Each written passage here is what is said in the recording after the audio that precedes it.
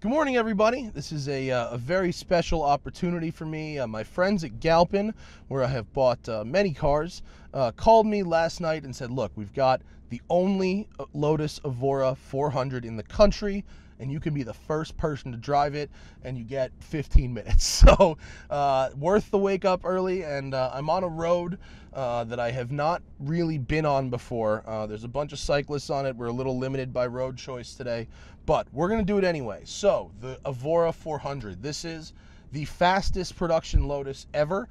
It has a 400 horsepower supercharged V6 from a Camry, 300 pounds of torque. This one has a 6-speed manual transmission, and for a first time, believe it or not, this blew my mind. For the first time ever in a Lotus, a limited slip differential in the manual transmission cars only. You can get it in automatic. Thank God this one is a stick. This one's around 100 grand, and you know, designed to go after Carreras and that kind of stuff. So I'm really actually very comfortable in here for perhaps the first time ever in a Lotus. If I move the seat all the way back, I can barely even touch the pedals, as a matter of fact. So I got to sit up here, which is great. The interior is the nicest interior I've ever seen in a Lotus, which is great. And so now let's see how it drives. Okay, we are in sport mode, and let's do this. That sounds throaty. It's got a valve in the exhaust. So the Camry engine sounds the best it's ever sounded by far. We're gonna have to look out for cyclists today. Steering is still hydraulic, but it is beautiful. Pedals are close together, but my dumb feet can still work them. Very smooth engine. Very few vibrations. Now we're stuck behind a Camry, but in a second, this road's about to open up into 2 lanes. Oh, but look, he's letting me by. Brilliant. Listen to that. Wow. Obviously the car is mid-engine. It's very light, 3,100 pounds. So it has about the same power to weight as the outgoing Porsche Carrera S. Look at this group of cyclists. Big group. Fortunately, look at this, 2 lanes, luxury living. Wow. Lots of cyclists. Okay. Steering is very light. It feels super solid in here. Okay, some neat things about the Evora 400. It's the fastest production Lotus ever. It uses a double wishbone suspension, front and rear, which is like old school race car stuff. A lot of people are not doing that anymore. They're using McPherson struts now. But this is a good design because as you load up the suspension in a corner, you actually get more camber as opposed to less camber. Pilot Super Sport tires, very sticky at the front end. This thing has AP Racing brakes, 4-piston all around, 14 inches in the front, 13 inches in the rear. They're an inch bigger than the old car. Wow. Where has this thing been in my life? How have I never driven any Evora before? This is nice. Shifter is just a nice little snick as we go through this area here. How do I turn the heat down? Man, it is cold, or hot in here, I should say. This road's kind of bumpy, but this thing takes it super well. Wow. On the blips, it revs up unbelievably fast. Oh man, look at this. We have hit traffic. Okay, this isn't going to be good. All right, I'll pause. I'll get us a gap. Hang on. Be back. We're going to have to get around these cyclists again. I apologize for that, but it's a busy morning up here. All right, you want to ride in the middle? I'm going to pass.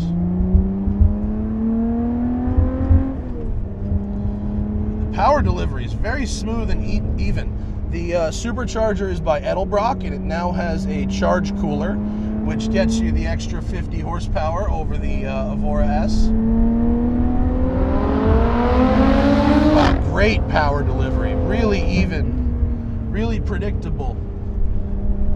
Must have a very light flywheel because it revs up really quick on the blips. Man, this thing is loving this road. I am loving this road. Beautiful.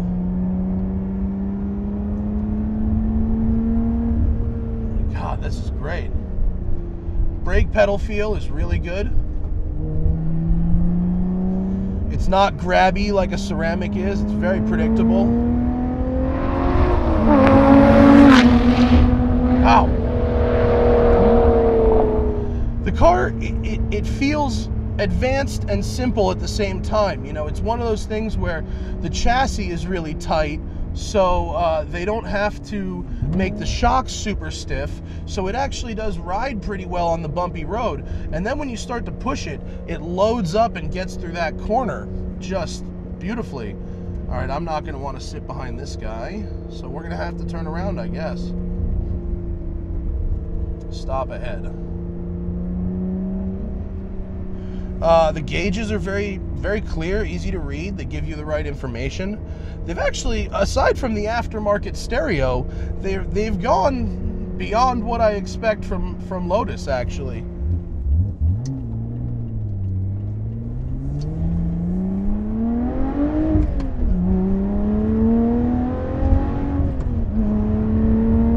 I cannot believe a Camry engine sounds this good. That's nuts.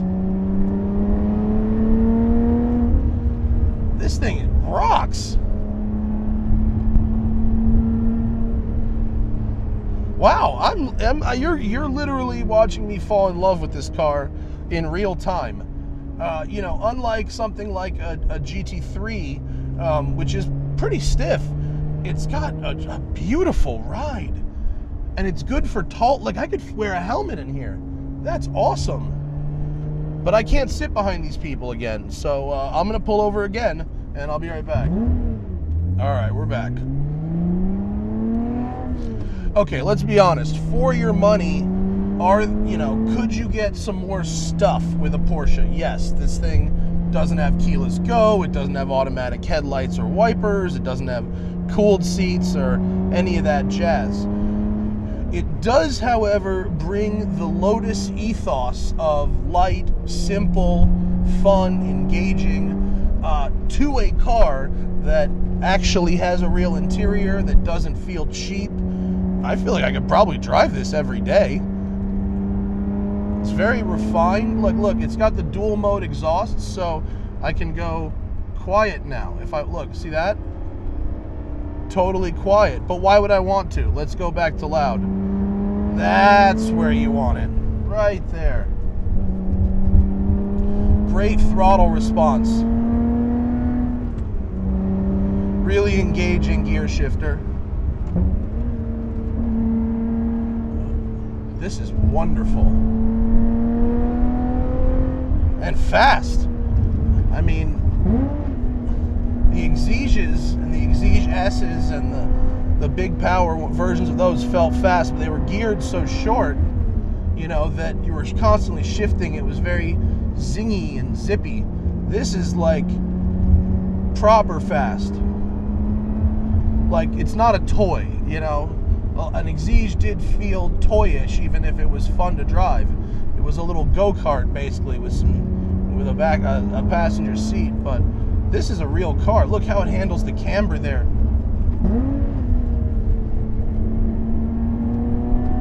And on this tarmac here, which is not great quality tarmac, look at that. No understeer in the on-camber hairpin. I love how it sounds on the blip. It's got a great little scream to it. It likes braking and turning at the same time. You can trail brake it right down.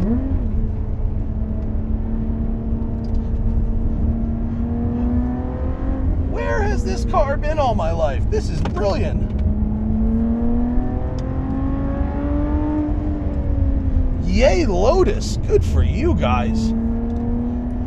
You know, it's sad that I never drove the original Lotus, so I can't be like, oh, it's so much better than the original Evora. but this, as my only Evora experience, this is fantastic. It loves to change direction. It loves to change direction on throttle. It loves to change direction on brakes. Cornering is what it's about. I should add, it also weighs 100 pounds less than the old Evora, which means that when I'm driving it, it's the same as the old Evora.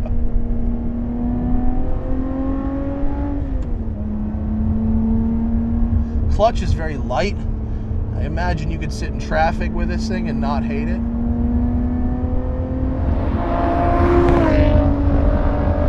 Oh, it's wonderful, wonderful, wonderful little car.